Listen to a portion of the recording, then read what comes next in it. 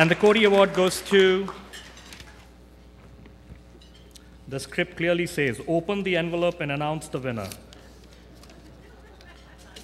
Sentinel Cloud, SafeNet Inc., SRM Group. And it is very heavy, just to confirm. I think last time I won an award or a trophy was some nerdy award 20 years ago. So I guess the trend continues.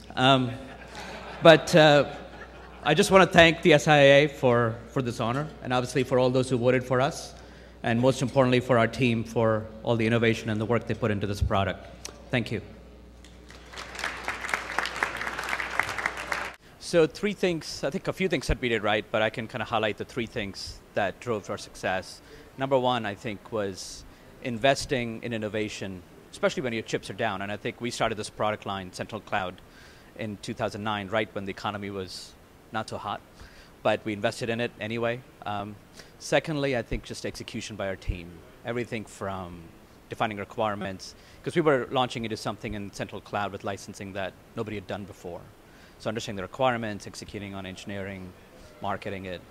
And finally, I think the one thing we learned was what we did right also on top of it was launching it right, which is getting it out to customers early, which I think cloud allows you to do.